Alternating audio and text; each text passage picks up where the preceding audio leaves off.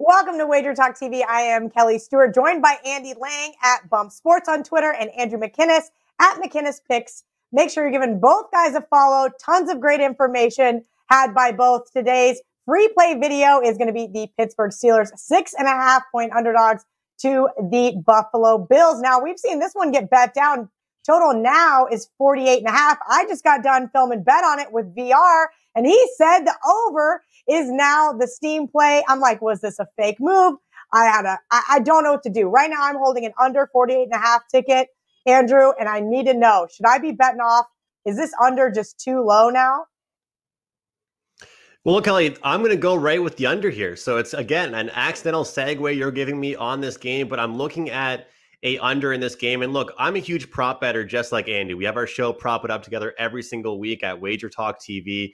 And what's interesting is this Steelers team in 2020, they were 30th in rushing yards per game and 32nd in rushing attempts. They're number one overall in pass attempts per game. I'm kind of going against the grain here because you expect this team to go out there and throw the ball. They have so many options with Claypool, Juju, so many guys out there, Deontay Johnson, to make plays. But I think that this team became very predictable near the end of the season. And I don't think I'm the only one that thinks that. They have to become more unpredictable and they have to get the run game going. And I think they will do that with Najee Harris. And I think that he's going to have a huge workload ahead of him.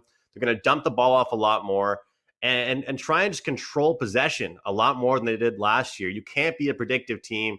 Although they have some studs at the receiving position, I'm just not buying into it too much. They also have a very weak offensive line, just one returning offensive lineman, but they have a great defensive line, great pass rush. TJ Watt, 15 sacks last year, leading the league.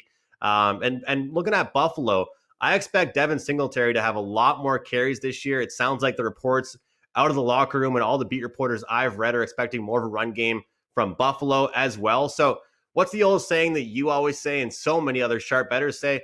Bet the numbers, not the teams. And I'm looking still at this under because I do expect these teams to change their format a little bit, play a little lower paced, and start running the ball a lot more this season. So even at this number, we have seen some movement. I'm sticking with the under between the Bills and the Steelers. Andrew, I got to stick with it too. That was my bet from 3 weeks ago. Why? Because Ralph gave me an awesome stat as to why the Steelers defense is going to keep this one under the total. I believe they are 2-13 to the under in week one scenarios. Why? Because Mike Tomlin has been a defensive mastermind.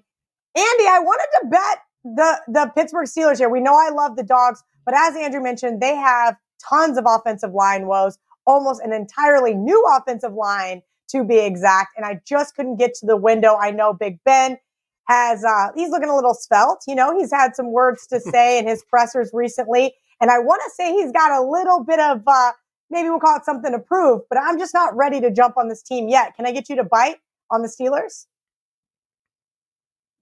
Absolutely. I'm 6.5 points. I got a healthy Roethlisberger. I got a healthy wide receiving core. I get an elite defensive line. Stud running back is healthy, and I'm getting 6.5 points. Steelers are 10-3 ATS last 13 games as road underdogs. You guys like the under, which means this game is probably going to be close. I'll take 6.5 all day. Mike Tomlin, as you said, is working with a great defensive line, and obviously the big story is, what is the offensive line going to look like? It's a new offensive line. Good. I don't want to see the offensive line from last year. I do think an underrated piece to look at is the safety duo for Buffalo is elite. Micah Hyde, Jordan Poyer, last 4 years, they've only allowed 67 passes of 20 or more yards, best in the NFL by far. That's going to be a great chess match. Can the Steelers offensive line give Big Ben time to throw, and can the receiving core win the battle? I think they can.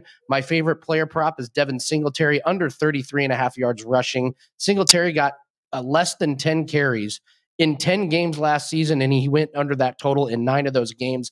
Zach Moss is healthy. Josh Allen is going to run the ball a lot. Singletary is going to have limited chances. Elite defensive line for the Steelers. They're ranked number 1 on Pro Football Focus. I see Devin Singletary with limited carries. No room to run. Take the under. That's my favorite play in this game.